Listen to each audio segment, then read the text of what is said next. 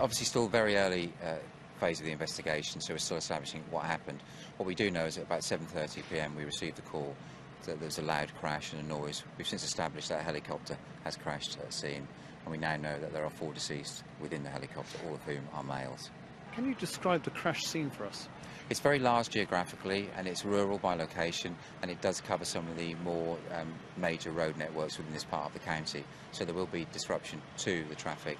There will be road closures in place, which obviously are being put out through the media, so people who have to travel are aware of where and when they cannot go. And the site itself is still to be established because of the darkness and the weather conditions from last night, making it very difficult to actually say what we have at the scene at this present time. So there could be debris on surrounding roads? Yes, there could be, and that's again part of the investigation. The cordon is very large at this present time, and we're trying to establish exactly where our site sits. Is the wreckage more or less intact, or is it widely spread? Again, there'll be no more comment on that until we actually establish what is going on. The Air Investigation Branch will be in to see what's happening, and our investigators from within the police service will be seeing what they can establish. What can you tell us about the helicopter? Just the make and the model, really. It's an Augusta Westland AW139 helicopter.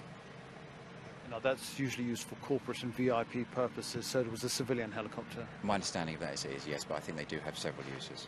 Do you know the route plan? There's talk that it might have taken off from Gillingham Hall and been en route to Northern Ireland. At this present time, we're not giving any information about the route, the destination, or the processes the flight was taking.